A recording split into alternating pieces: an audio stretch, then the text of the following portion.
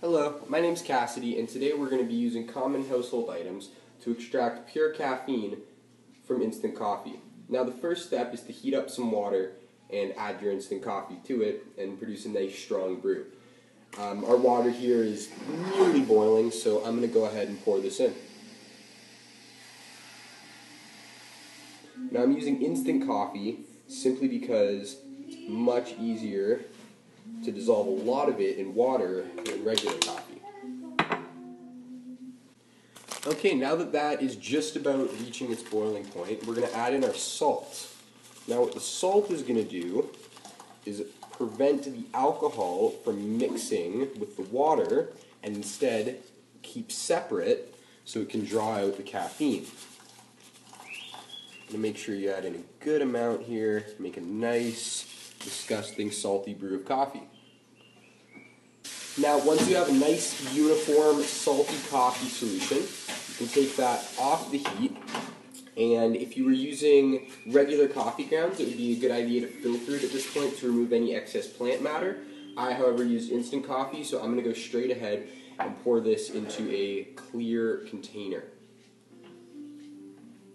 Okay, well we now have that into our container, and we can't pour the alcohol on yet. If we were, because of the high temperature, it would immediately evaporate. So what we're going to do is leave this for about an hour until it's cooled to room temperature, and then we can begin our separation process. Okay, now that we have our delicious salty coffee mixture, it's time to add our alcohol and cause separation and draw out all that caffeine. So, I'm just going to pour that right in the top there.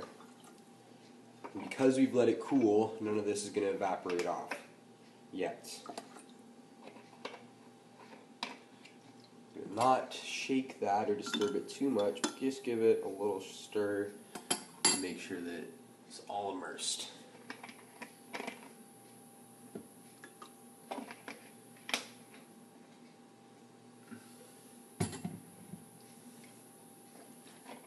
Make sure we get enough in there to cause proper separation.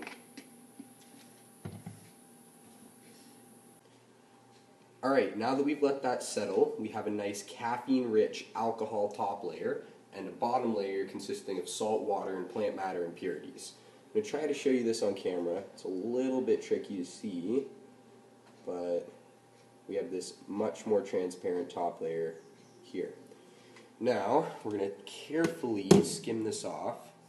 I'm using a little eyedropper thing I got from the pharmacy. We're just going to really carefully suck that up and squirt it out into our little dish right here.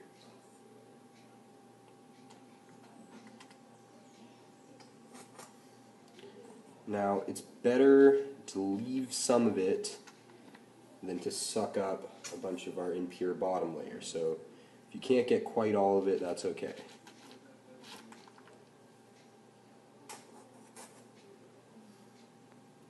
Okay, so now that we've skimmed off our top layer into our dish, we can let this aside to evaporate until we're left with crystalline caffeine residue. One neat way that we can illustrate the separation of the alcohol and salt water is by taking a small sample of the bottom layer of this and placing it in a white dish like I've done here. Now we can see if we take a small amount of our alcohol-rich top layer and introduce it,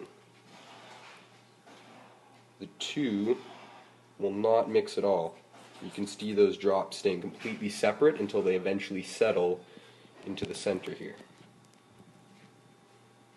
Alright, so now that we've let that sit for long enough and let all the alcohol evaporate off, we're left with this little bit of residue in the bottom of our dish. So what we're going to do with that is take our spoon and just scrape up as much of that as we can.